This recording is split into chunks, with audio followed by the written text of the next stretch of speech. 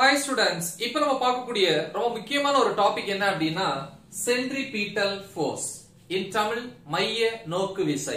அதாவது the force which is acting towards the center.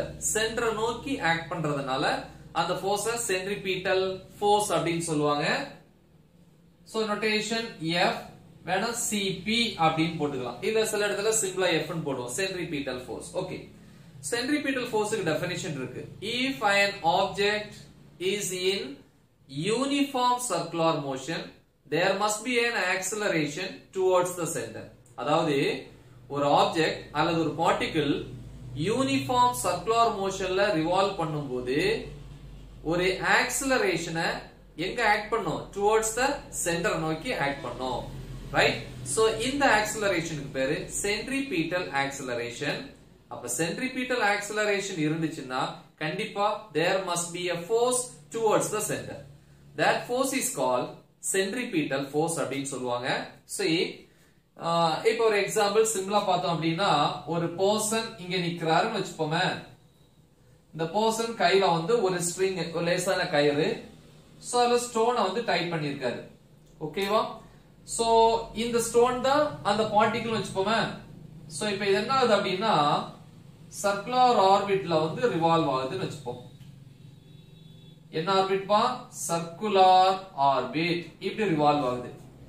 அப்ப சுத்திட்டே இருக்கும்போது நமக்கே தெரியும் கொஞ்ச நேரத்துல நமக்கு ஷோல்டர் வந்து பெயின் ஆக ஆரம்பிக்கும். கரெக்டா? அது காரணம் என்ன? ஒரு ஃபோர்ஸ் வந்து ஆக்ட் ஆகுது, நம்மள இழுக்குது. கரெக்டா? சோ அப்ப இங்க இருந்து ஒரு ஃபோர்ஸ் சென்டரை நோக்கி, நாம எங்க நிக்கிறோம்? சென்டர்ல நிக்கிறோம்னா சென்டரை நோக்கி வரும்.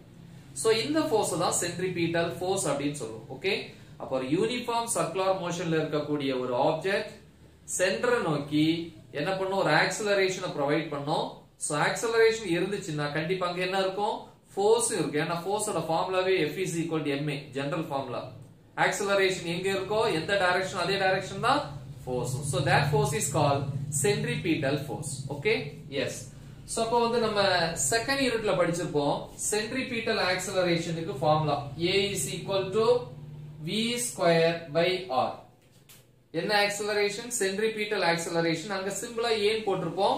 ஆக்சுவலா ACP போட்டிருக்கோம். ஓகே? இதே சர்க்குலர் மோஷன். நம்ம இதுக்கு முன்னாடி ஒரு டாபிக் பார்த்தோம் இல்லையா? Dynamics of circular motion. Linear மோஷனை பொறுத்த வரைக்கும் எல்லா நியூட்டன்ஸ் லாஸுமே அப்ளை ஆகும். ஆனா சர்க்குலர் மோஷன்ல நியூட்டனுடைய ஃபர்ஸ்ட் லா அப்ளை ஆகாதுன்னு சொன்னோம். எதனால அப்படிங்கறத பாருங்க, போன டாபிக் எடுத்து பாருங்க. Dynamics of circular motion.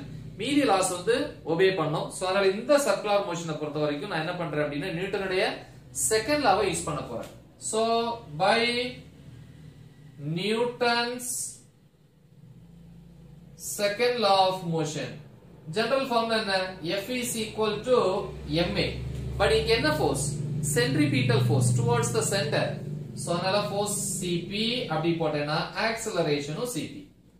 So அப்ப acceleration இங்க இருக்கு. So அப்ப இதுல இருந்து centripetal force equal to m into ACP V square by R.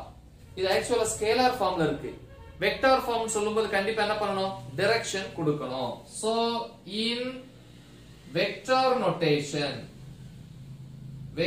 notationல எழுதும்போது கண்டிப்பா லெஃப்ட் சைடு வெக்டார், நிறைய இடத்துல சிம்பிளா F வெக்டார் தான் போடுவாங்க. பட் சென்ட்ரிபீட்டல் ஃபோர்ஸ்ங்கறனால CP அப்படி போட்டுக்கணும்.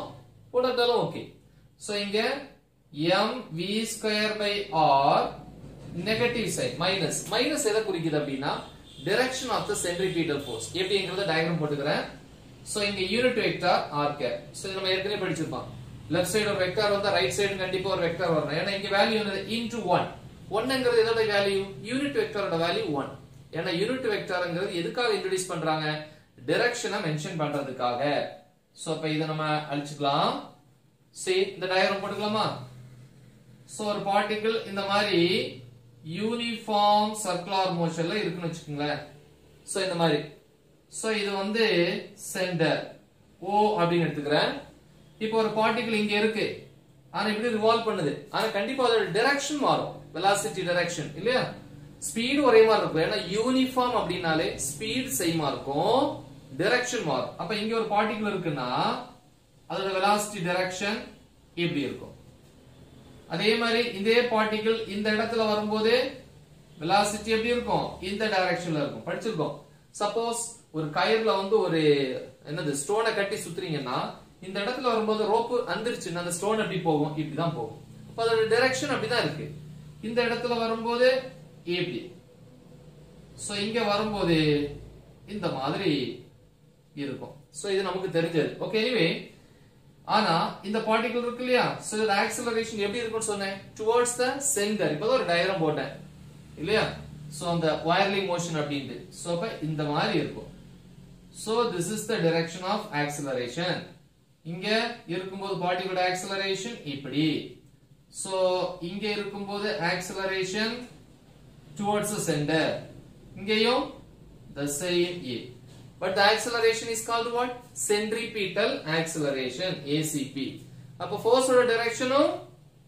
அதே டைரக்ஷன் தான் எங்க ஆக்ஸலரேஷன் கொடுக்கறோம் அதே டைரக்ஷன்ல தான் ஃபோர்ஸ் இருக்கும் அப்ப ஃபோர்ஸ் இதே டைரக்ஷன் F F F அப்படினு எடுத்துக்கலாம் ஓகேவா தென் இது towards the சென்டர்ங்கிறதுனால force towards the சென்டர்ங்கிறதுனால unit vector negative ஆன டைரக்ஷன் இன்வர்ட்ஸ் சோ அதனால டுவர்ட்ஸ் இங்க வரும்போது மைனஸ் r கேப் உள்ள வருது மைனஸ் r கேப் எல்லாமே ஆனா சப்போஸ் outwards வெளிநோக்கி போற மாதிரி இருந்துச்சுன்னா force acceleration வெளிநோக்கி போற மாதிரி இருந்துச்சுன்னா அது plus r cap வெளிநோக்கி போற மாதிரி இருந்துச்சுன்னா அது plus r cap இந்த மாதிரி ஓகே சோ இது வந்து நீங்க புரிஞ்சுக்கோங்க towards the center னா centripetal force away from the center அப்படினா centrifugal மைய விலக்கு அப்படினு சொல்லுவாங்க எனிவே அப்ப towards the centerங்கிறதுனால தான் இங்க நெகட்டிவ் போட்டுருக்கோம் ஓகேவா அப்ப நெகட்டிவ் சைன் எதை குறிக்குது direction of centripetal force ங்கிறது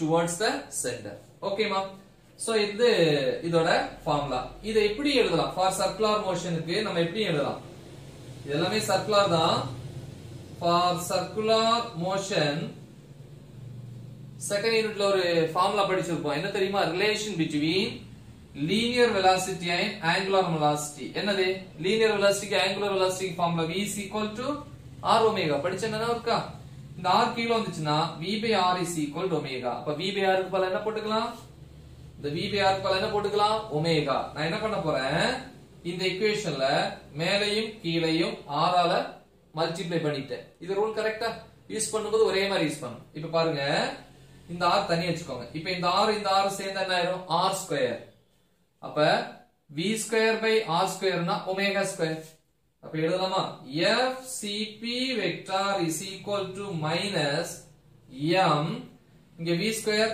r into r square அப்ப v square by r square என்ன போட்டுக்கலாம் omega square இன்னொரு r இருக்கு இங்க ஒரு r cap இருக்கு சோ இப்படியும் எழுதலாம் சரியா சோ இனி வந்து இதுல வந்து ஒரு 3-4 கேसेस நம்ம டிஸ்கஸ் பண்ணுவோம் centripetal force பத்தி கிளியர் வேணா இதுலயும் போட்டுக்கோங்க towards the centerங்கறனால minus r cap அவேன் வரும்போது plus r cap அதே மாதிரி இங்க towards the center minus r cap அவேனா r cap இன்னொரு விஷயம் நீங்க தெரிஞ்சுக்கணும் centripetal forceங்கிறது ஒரு gravitational force or spring force மாதிரி ஒரு natural force கிடையாது இது மாதிரி கிடையாது ஒரு gravitational force மாதிரியோ அல்லது ஒரு spring force மாதிரியோ என்ன கிடையாது ஒரு natural force கிடையாது ஆனா இது என்ன சொல்லுவாங்க acts towards the center அப்படினு சொல்லுவாங்க ஆனா gravitational forceஓ அல்லது tensional forceஓ இல்ல frictional forceஓ இதுல ஏதாவது ஒரு force can act as centripetal force okay so எப்படிங்கறத நம்ம பாப்போம் சோ இங்க ஒவ்வொண்ணா நம்ம பார்க்கலாம் So first case 1 எடுத்துப்போமே whirling motion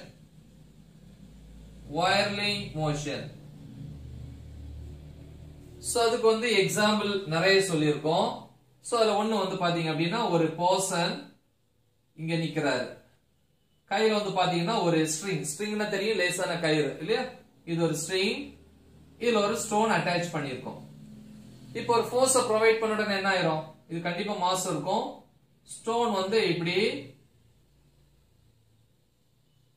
circular ஆர்பிட்ல revolve பண்ணும் கரெக்ட்டா அப்ப என்ன ஆகும்னு சொன்னேன், நம்ம சென்டர்ல நிக்கிற நமக்கு அந்த ஷோல்டர் வந்து பெயின் ஆகும். ரீசன் என்ன, சர்க்குலர் ஆர்பிட்ல இருக்கக்கூடிய ஒண்ணு ஒரு ஃபோர்ஸ எங்க ப்ரொவைட் பண்ணுது, டுவர்ட்ஸ் சென்டர். அதுக்கு காரணம் என்ன, முதல்ல நம்ம ஸ்ட்ரிங் வழியா கொடுத்த ஃபோர்ஸ், ஸ்ட்ரிங் வழியா ஒரு ஃபோர்ஸ கொடுத்து சுத்தி இருப்பீங்க இல்லையா, ஸ்ட்ரிங் வழியா கொடுத்த அந்த ஃபோர்ஸுக்கு பேர் இருக்கு என்னது, டென்ஷனல் ஃபோர்ஸ். டென்ஷன் இழுவிசை அப்படின்னு சொல்லுவோம் இல்லையா. ஓகே, சோ இதுதான் எதை ஆக்ட் ஆயிருக்கு, சென்ட்ரிபீட்டல் ஃபோர்ஸ் ஆக்ட் பண்ணிருக்கு, FCP அப்படின்னு சொல்லலாம். ஓகேவா. அப்ப வயர்லிங் மோஷனை பொறுத்த வரைக்கும் டென்ஷனல் force in the string provide centripetal force.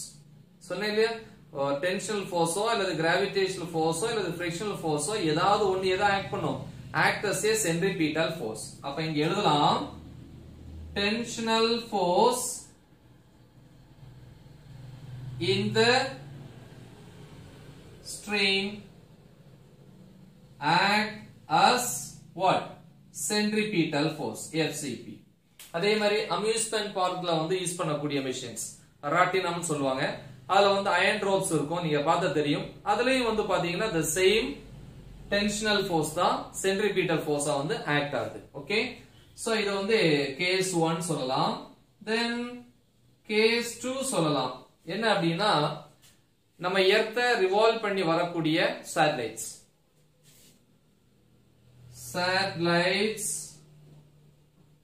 around the earth.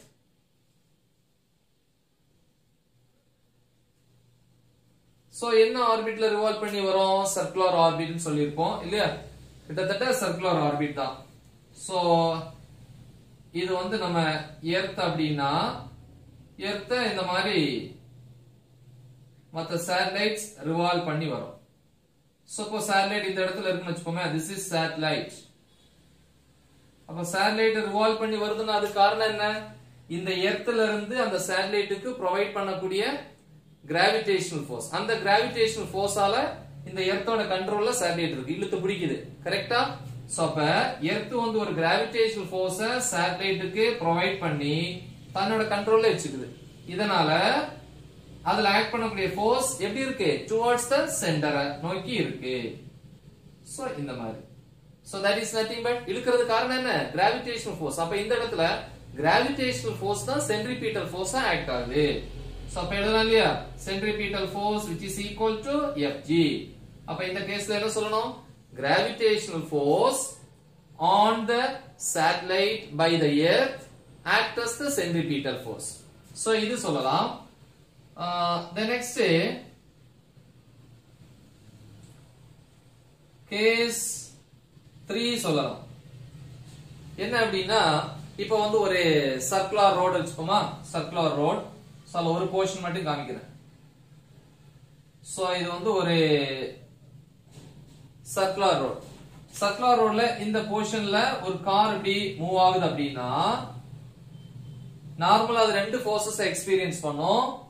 ஒன்னு டவுன்வர்ட் கிராவிடேஷனல் ஃபோர்ஸ், இன்னொன்னு நார்மல் ஃபோர்ஸ். ஆனா டர்ன் பண்ற இடத்துல நார்மல் ஃபோர்ஸ் ஸ்ட்ரைட்டா இருக்காது, அந்த ஆப்ஜெக்ட்டுக்கு பெர்பெண்டிகுலர். ஆப்ஜெக்ட் வந்து டர்ன் ஆகும்போது அந்த ஆப்ஜெக்ட்டுக்கு பெர்பெண்டிகுலர் ஆக்ட் பண்ணக்கூடிய நார்மல் ஃபோர்ஸ் இப்படி இருக்கும்.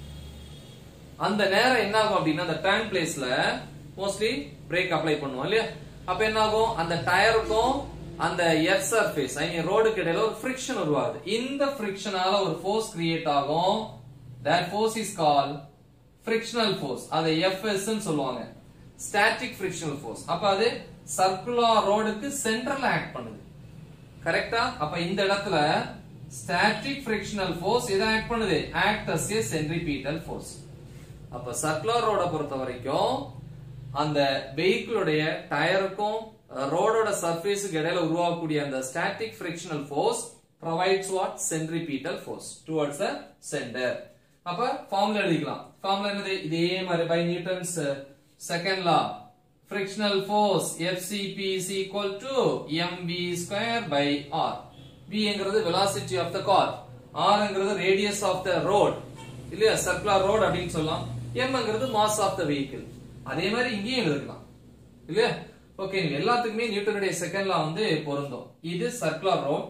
சில ரோடு வந்து சர்க்கிள் இல்லாம கொஞ்சம் கர்வா இருக்கும். சோ இந்த மாதிரி சொல்லலாம் அப்படின்னா, இந்த மாதிரி இருக்குன்னு வச்சுங்களேன். சோ இத வந்து curvy road அப்படின்னு சொல்றோம். இப்ப இதுல இந்த இடத்துல வளையுது பாருங்களேன். இந்த இடத்துல வெஹிக்கிள் இந்த மாதிரி தான் இருக்கும். இங்க ஸ்ட்ரைட்டா போலாம், ஒண்ணும் பிரச்சனை இல்ல. இங்க ரெண்டு ஃபோர்ஸ் தான். ஒன்னு நார்மல் ஃபோர்ஸ், இன்னொரு கிராவிடேஷன் ஃபோர்ஸ். வேற ஃபோர்ஸ் வராது. இங்க பிரேக் அப்ளை பண்ண அவசியம் கிடையாது. அதே மாதிரி இந்த இடத்துலயும் நம்ம பிரேக் அப்ளை பண்ண வேண்டி இருக்கும். வளைவா இருக்கு இல்லையா, கர்வா இருக்கு. சோ அப்படி பிரேக் அப்ளை பண்ணும்போது அந்த இடத்துல பை தி ஃபிரிக்ஷனால ஒரு ஃபோர்ஸ் கிரியேட் ஆகும். That is static frictional force. அதே மாதிரி இங்க இந்த மாதிரி இருக்கும். ஓகே, அப்ப அந்த கர்வ் ஏரியால வந்து பிரேக் அப்ளை பண்ணும்போது ரோடுக்கும் அந்த டயருக்கு இடையில இருக்கக்கூடிய ஃபிரிக்ஷனால ஒரு ஃபோர்ஸ் கிரியேட் ஆகுது. இது எப்படி ஆக்ட் பண்ணுது? Towards the centre. இங்க என்ன அந்த கர்வ்னா டுவர்ட்ஸ் சென்டர், இங்க இந்த side Karva இருக்குறனால towards சென்டர்னா that side. So இந்த ஃபோர்ஸ் தான் இங்க தான் ஆக்ட் பண்ணுது. Act as a centripetal force. and case 4 இதோட முடிச்சுக்கலாம். case 4 பொறுத்த வரைக்கும் planets around the sun அப்படினு சொல்லலாம் இல்லையா, or revolve the sun அப்படினு சொல்லலாம். planets around the sun, around the sun எது மாதிரி தான், எர்த் மாதிரி தான். சோ இப்போ இந்த இடத்துல வந்து sun இருக்கு, எஸ் இல்லையா, which emits light. Okay, but sun என்கிறது சோலார் சிஸ்டம்ல இருக்கக்கூடிய ஒரு இம்பார்ட்டன்ட் ஸ்டார்னு சொல்லலாம். கிராவிடேஷனல் ஃபோர்ஸ் எல்லா பிளானட்ஸ்க்கும் ப்ரொவைட் பண்ணக்கூடியதே sun தான். அப்ப சன்னை ரிவால்வ் பண்ணக்கூடிய பிளானட்ஸ் எந்த ஆர்பிட்ல ரிவால்வ் பண்ணி வரும்னு படிச்சிருக்கீங்க? Elliptical orbits. சோ இப்ப இந்த மாதிரியான ஒரு ஆர்பிட். இப்போ ஒரு பிளானட் இங்க இருக்கு, எர்த்தா இருக்கலாம் இல்ல ஏதோ ஒரு பிளானட். அப்ப இந்த எர்த்துக்கு எதை கொடுக்குது? ஒரு ஃபோர்ஸ ப்ரொவைட் பண்ணுது, கிராவிடேஷனல் ஃபோர்ஸ் ப்ரொவைட் பண்ணி தன்னோட கண்ட்ரோல்ல இழுத்து பிடிக்குது. அப்ப இந்த டைரக்ஷன்ல தன்னை நோக்கி இழுத்து பிடிக்குது. அப்பதான் அந்த ஆர்பிட்ல இருக்கும். கரெக்டா? சோ அதனால இந்த ஃபோர்ஸ் என்ன சொல்லுவாங்க? Centripetal force. அப்ப கிராவிடேஷனல் ஃபோர்ஸ் அந்த பிளானட்டுக்கு ப்ரொவைட் பண்ணி அந்த பிளானட்டை தன்னோட கண்ட்ரோல்ல இழுக்குது. அப்ப இந்த இடத்துல கிராவிடேஷனல் ஃபோர்ஸ் எதை ஆக்ட் பண்ணுது? Act as a centripetal force. அப்ப gravitational ஃபோர்ஸ்னா Fg. both are equal. அப்ப gravitational force on the earth or on the planet by the sun act as what? Centripetal force. அதான் சொன்னேன் இல்லையா? அப்ப centripetal forceங்கிறது ஒரு gravitational force அல்லது ஒரு spring force மாதிரி natural force கிடையாது. ஆனா gravitational forceோ இல்ல tensional forceோ இல்ல frictional forceோ இதுல ஏதாவது ஒண்ணு எதை ஆக்ட் பண்ணலாம்? centripetal force-ஆ ஆக்ட் பண்ணலாம். சோ இது ஃபார்முலா. இதுல இருந்து centripetal force ஃபார்முலா எழுதலாம் இல்லையா? FCP is equal to mv square by r. v என்கிறது velocity of the planet moving, m என்கிறது mass, r என்கிறது radius of the orbit. So இப்படி நிறைய கேसेस இருக்கு. சோ நமக்கு வந்து மெயினா வந்து 4 கேसेस தான். இது ஒரு இம்பார்ட்டன்ட் டாபிக், டீடைல்ல கேட்பாங்க. தெளிவா பிராக்டிஸ் பண்ணுங்க. மறக்காம இத உங்க ஃப்ரெண்ட்ஸ்க்கு ஷேர் பண்ணுங்க. All the best. Thank you.